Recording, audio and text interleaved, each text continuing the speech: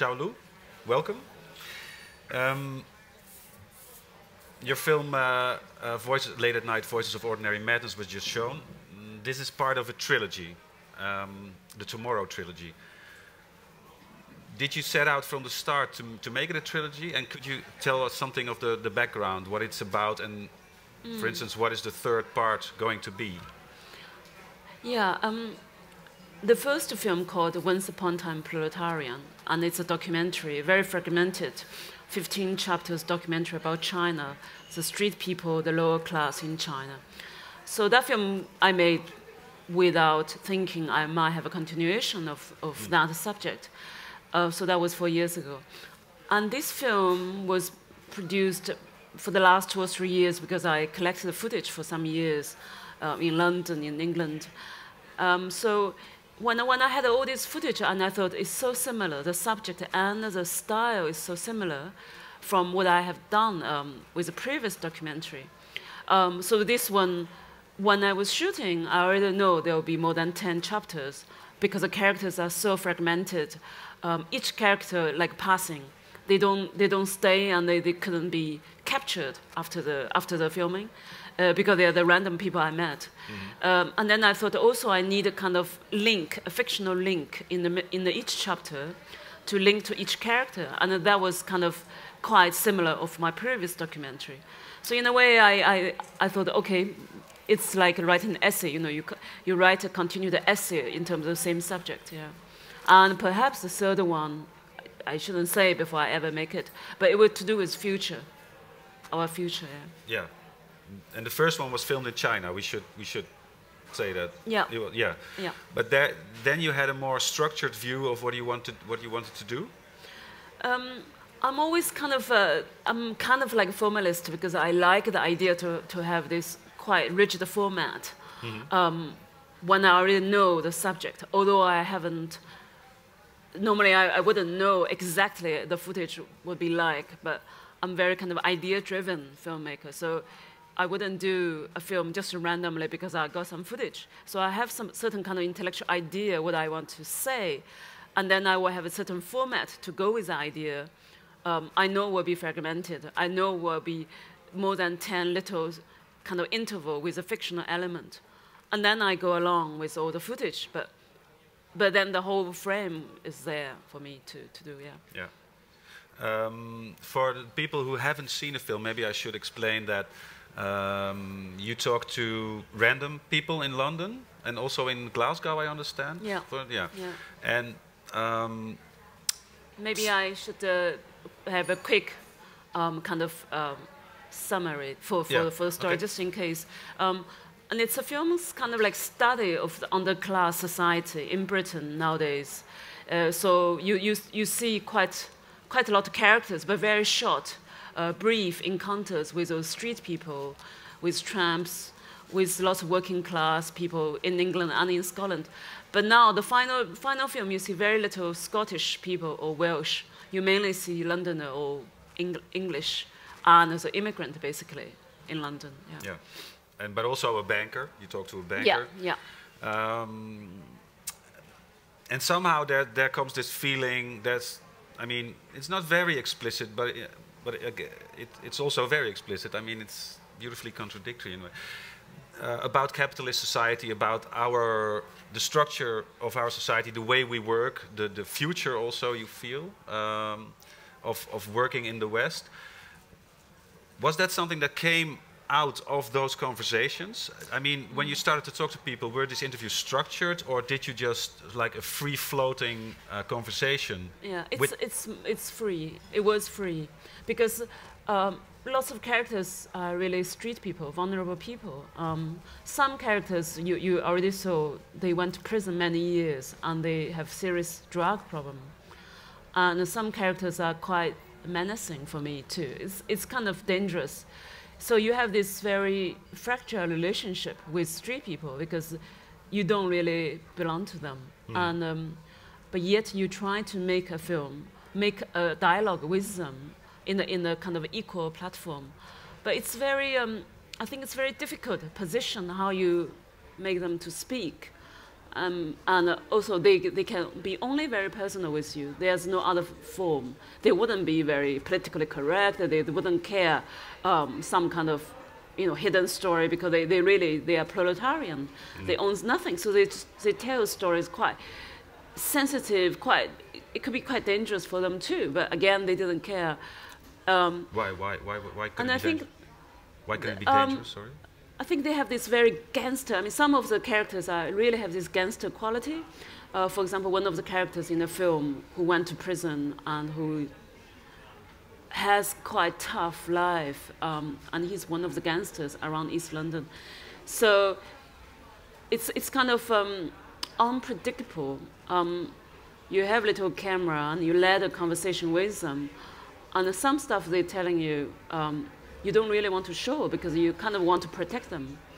And I think in my case, I think the editing, I only show the stuff become their past. It wouldn't kind of hinge or affect their nowadays life, because it could be quite strange, sensitive, yeah. Did they need convincing, or was that easy? With my case, I think it's very easy. I don't know why, because I never worked with second person on my side. I was with my own camera. I don't use sound person, so everything's very rough, and my camera is tiny, small, without the sound device at all.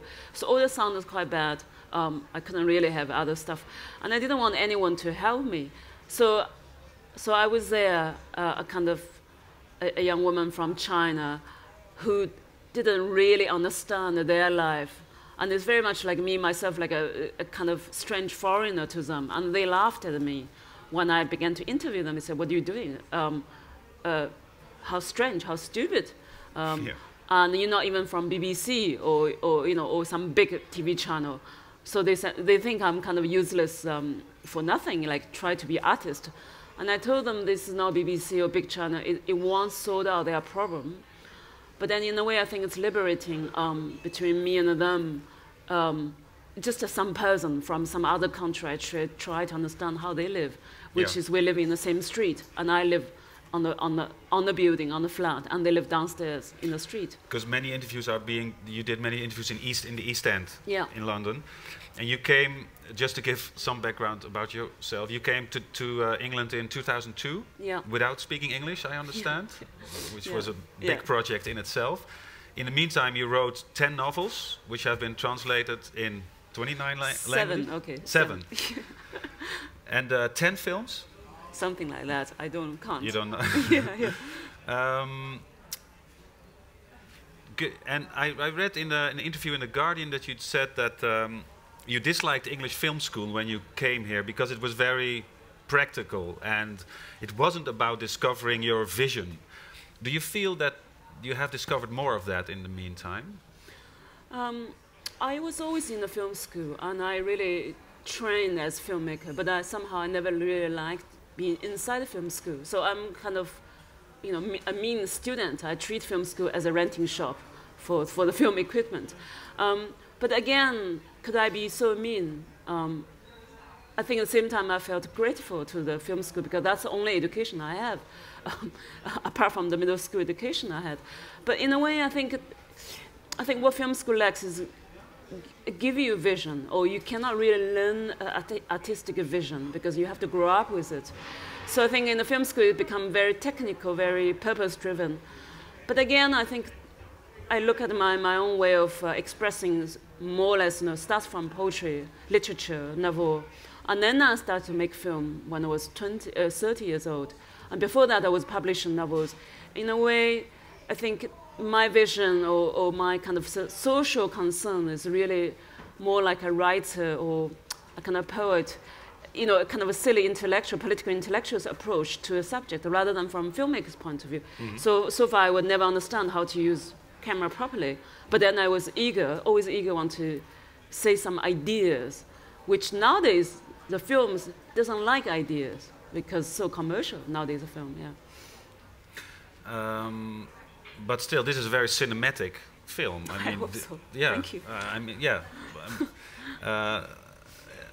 You it's use like this from the poverty, because when you say cinematic, and I think how poor when I had all this footage, and then when I found as an editor to do this editing, and the editor always appalled, like so angry with this footage. Like, first, the sound is completely inaudible, and then the footage has no focus, and everywhere is kind of disconnected. It was so randomly done, and I think it was so painful. Always working with editor who couldn't really deal with the mess, the kind of low quality footage.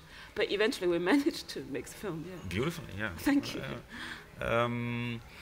I was somewhere in the film someone talks about collective anxiety. I was wondering, was that the sort of energy that started this project also, because you sensed it on the street? Yeah. Or was it more also a love of the place, of this specific place, East End, where you have lived for a number of years?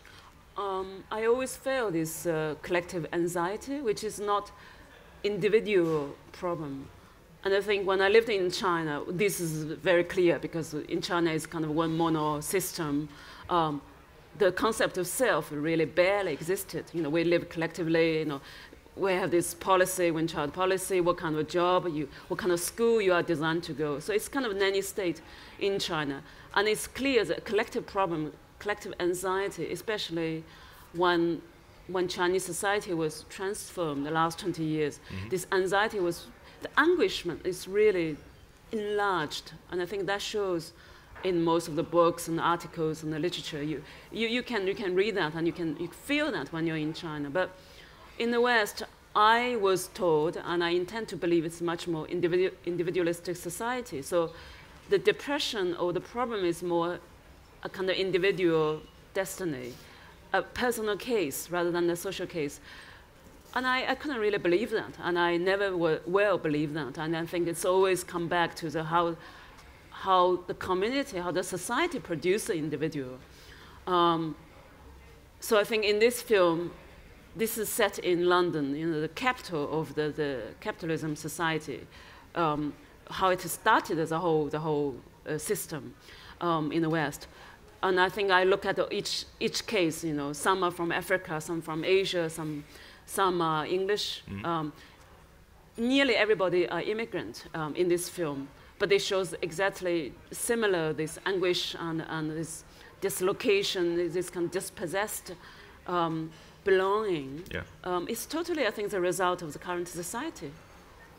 The economic structure of society. Absolutely, yeah.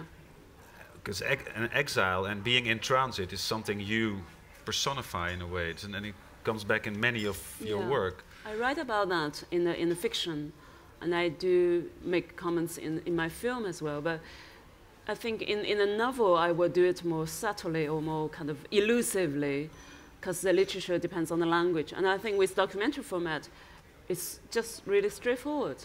It's there in the street, and all you do, you document it. And even there in the street, this everyday's misery, it's barely shown in a TV or in a cinema. Cinema is kind of creamed, pornalized fictional format nowadays. There's no reality in cinema.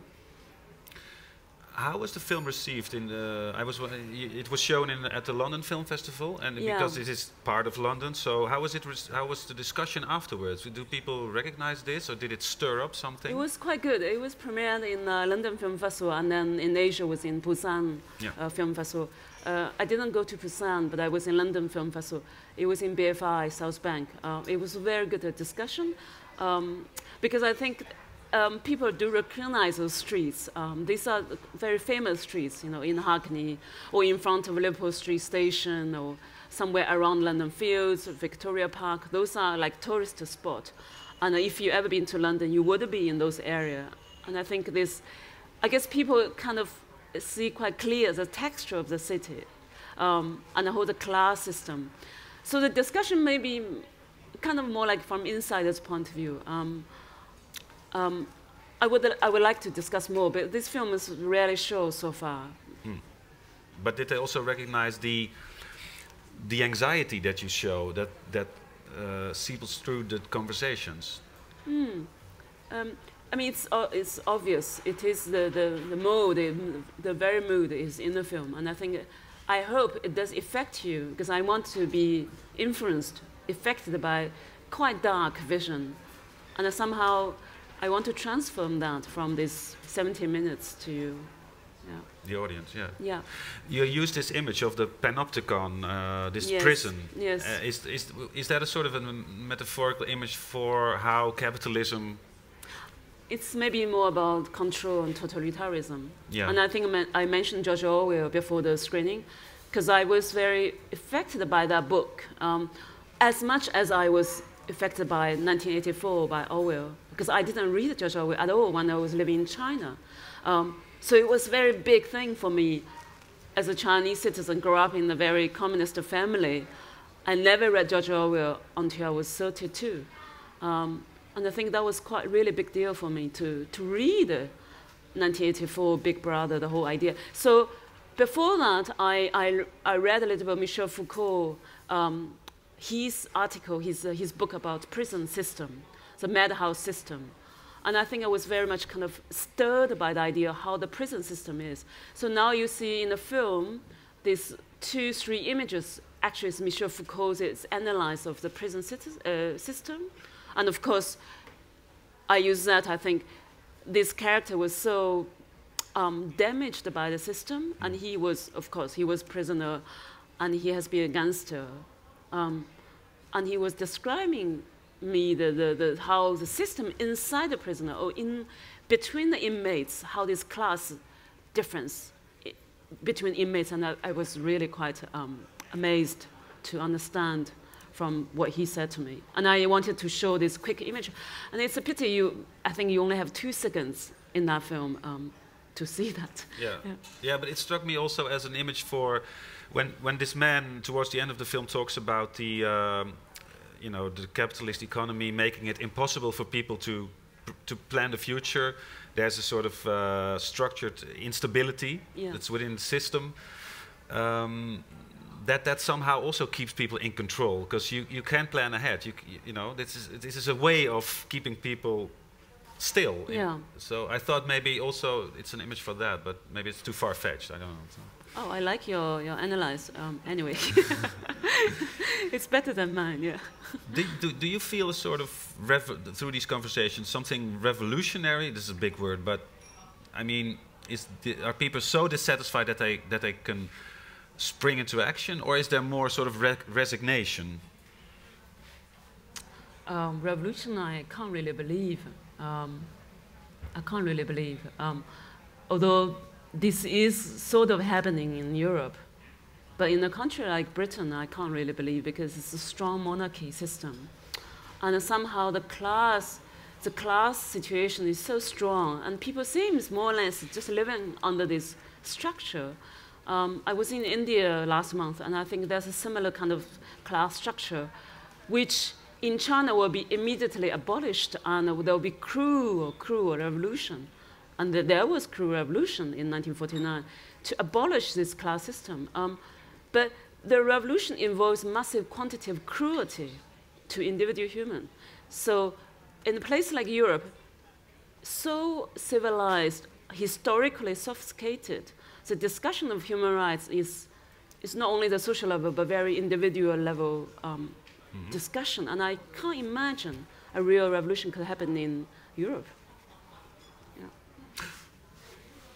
Are there questions from the audience? Who saw the film just now? Thank you. Thank you. And do you want to say something? Don't be shy. Someone start. Can you tell us something more about Oh, sorry. your real message and the third part of your trilogy? My third part of the trilogy, I haven't really did any work yet, but I don't really want to speak too much. But my idea is about children, about tomorrow, about children of the proletarian, the children of the working class in the world. But I wouldn't speak too much about it. And sometimes I think the idea for the next project is diluted in my kind of other media, like I will write into novel for some reason, and I make other kind of article, and it's kind of become deformed in other format. Yeah, but I hope I make this one. Any questions? I can't see everyone. How is the system in China compared to England? It's an interesting question. It's like it's like a social history evolution, because before 1949, Mao's communist revolution, the social class is it's kind of simple if I compare with the West one, because China has been through this thousands of years of feudal society. So there's an emperor there, and then the rest of people are serving for the emperor. So there's a certain kind of military and administration, and then underneath is just this a kind of landlord-slave system, which we call peasants, landlord-peasant system. So the whole big structure of landlord-peasants, massive peasants, say 90% peasants, and then there's the elite, which is belong to the emperor, to the court. So that's been 1,000 years, and then we had a civil war for the last 100 years, before the 40s. And then until 1949, this revolution happened, which kind of, we smashed the whole feudal system, emperor's gone. But then what come after is, it's very, very simple, a social structure. Three types of people: soldiers, peasants, and workers. Because all the landlord was killed, and lots of professor and intellectually was punished and killed during the Cultural Revolution in the 60s. So what you left is this kind of 75% are the peasants, illiterate. And then there's workers who are new people in the cities to build a city, industry city, to compete with Russia. And then you have soldiers, massive soldiers population. So that was kind of, before 1980s. And I think the film I made, Once Upon a Time Proletarian, is about after 80s, suddenly this very simple social structure changed again. And then suddenly overnight, a new entrepreneur, billionaire, middleman. For example, we never had a lawyer or agent, say, literature agent or performance agent. Suddenly we have all this new job coming up. For example, the first brand new job is taxi driver. Someone never touched a vehicle in their life, and all they know is how to conduct buffalo. In one night, they had to learn how to drive a car in order to serve in brand new city as migrant in brand new city, which this person would understand nothing of how a street will work, how the traffic light will work. I think that's a film really shows this kind of radical transition from 1980s onwards here. And I think that was the period, I think the Chinese Industrial Revolution happened within 20 years, tried to match your Western Industrial Revolution, which happened more than 300 years. From Dickens' time, from Manchester, from Liverpool, all that time, you have 250 years or 300 years to digest this industrialization. But in China, it's 25 years, which is recent. And therefore, I think it looks much more cruel, the whole human story, the transition, the loss of identity, especially, couldn't understand where they are and where they should do in life, yeah. Do you think the class system in Britain is cruel also?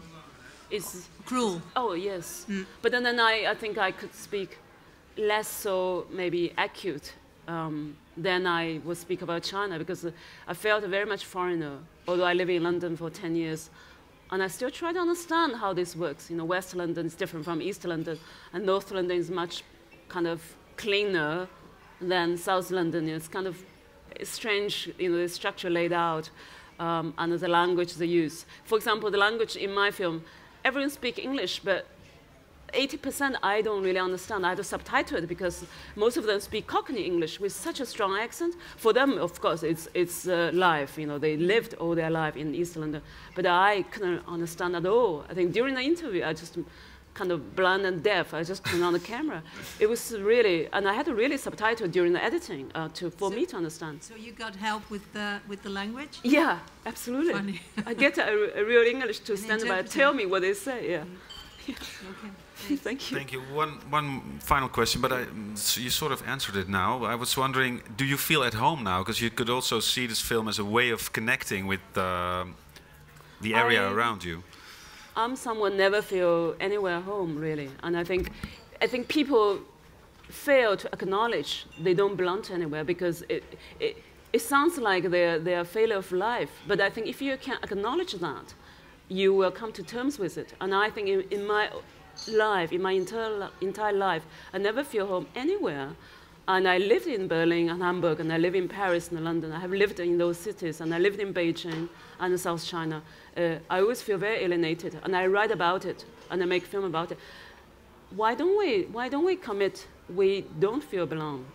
But of course, you know, lucky if you do feel belong at home. And I guess some people never left their village. They might feel very much belong and attached to their village. But in my case, I always feel drifting alone, we are just a passenger in our universe, like the end of the film says. And I very much feel like that. Yeah. Yeah. Thank you very much. Thank you. Thank you.